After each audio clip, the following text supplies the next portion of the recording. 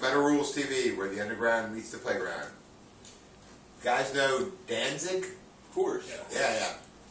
He has a new TV special coming out. No, I don't know Danzig at all. More like Frank Zappa, Howard Stern. I guess the Zappa's a little more. Just Jewish. Yeah. He's got a legacy special coming out. Legacy special? Legacy TV special. It's being filmed. He'll be performing Danzig, Misfits, and Sam Hain songs, which doesn't he play them all the time anyways? Well, there was that tour that went on, that one-shot deal. It was him playing a bunch of all them old songs. But doesn't he always play them? Like, yeah. Does he? Oh, he doesn't play them in his set. No, like he doesn't do any. He doesn't do any Misfit songs. Really? Yeah. Okay, this is new for me. He's also working on a new covers album. He's gonna have Elvis on it.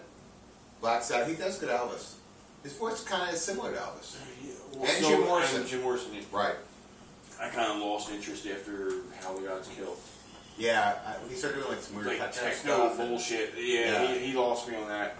But he's also doing covers of Sabbath songs. That I would like to hear. And biker movie theme songs. It's very random. random. Where did that come from? I don't know. Well, he did that opera album too. Remember that Black Area? Yeah, Black Area. That was pretty cool. Yeah.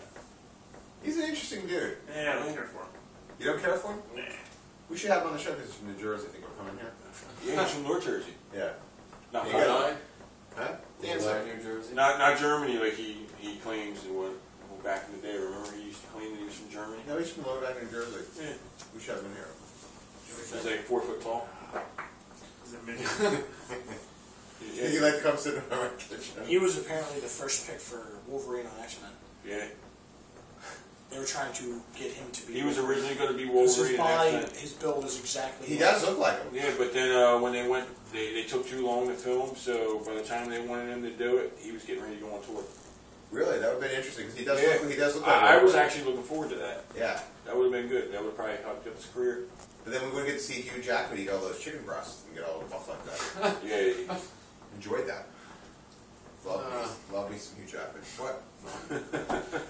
Chicken breast? He eats a lot of chicken breast. I read an interview with Hugh Jackman and how he got that build. He's like fucking ripped in that movie. Yeah. And basically, he was eating chicken breasts like every 4 hours. We'd have to like set his alarm clock and wake up and eat a chicken breast and go back to sleep again. Seriously. No carbs, just just chicken breast. Yeah, that makes sense. Plus the excessive exercising. That makes sense.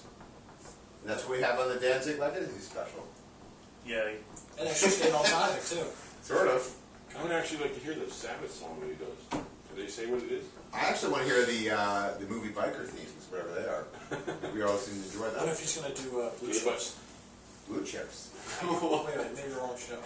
The two fucking cops on the... Oh, that's Chips. Chips. Blue Chips. Why is The it movie Blue with Chips? Shaquille O'Neal. Yeah, remember Chips? Remember the show? Yeah. I was thinking of Chips, not Blue. Wait, who can name the other guy?